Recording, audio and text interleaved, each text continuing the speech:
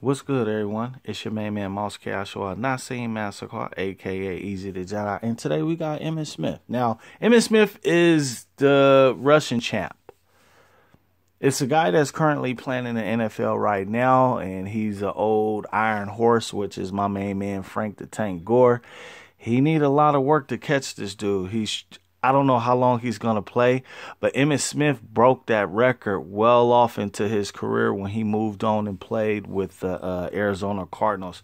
Now, he's a Hall of Fame running back for the Dallas Cowboys. I think he went to the University of Florida. So he's a Gator.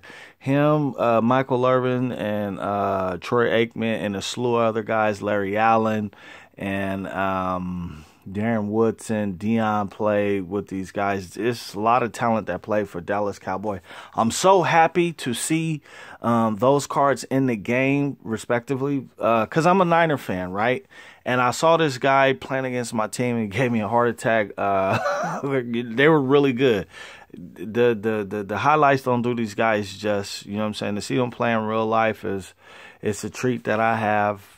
You know, something that I could tell my son one day, hey, man, I seen this dude play. This dude was really good. It's same as Barry Sanders as well, too.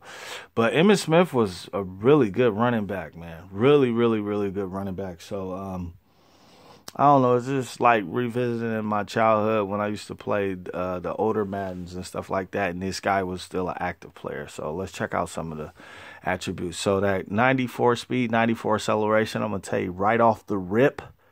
And just look at the 94 speed, 94 acceleration, and he have an NFL 100 card too. So this is the last acquisition that you need to boost this card up. It's basically, it should be right there on the level of a golden ticket. He got 98 carrying, 94 break tackle, 95 elusiveness. So I don't know if he get human joystick with that.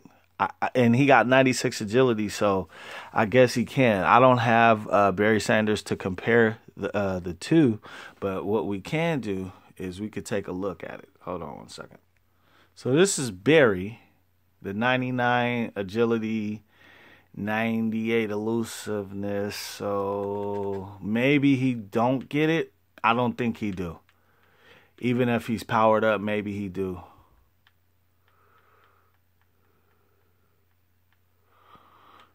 Emmitt got good, man. He's that.